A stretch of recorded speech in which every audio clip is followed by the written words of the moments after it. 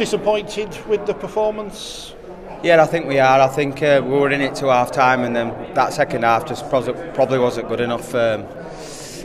We just made a lot of errors, and we couldn't keep up to their intensity. So yeah, something we need to work on for the rest of the season. How hard is it? We just spoke to Mark Aston about it, as a part-time team coming up against a full-time team like that. It is difficult, but we felt we were in the game. We felt like we had a chance. We knew if we'd have played our best game, we were in for a chance, but we didn't quite do that, and it's a bit disappointing.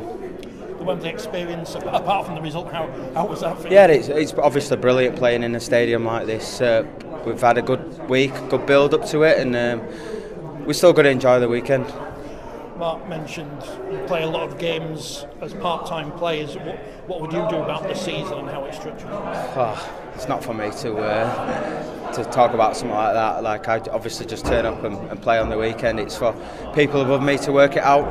The season though for Sheffield has been going well so far, and obviously this just a road bump in the. Yeah, it is. We can't let this weekend and that performance knock us his league performances down. We need to make sure that next week we turn up and we get some wins in the league and stay near the top.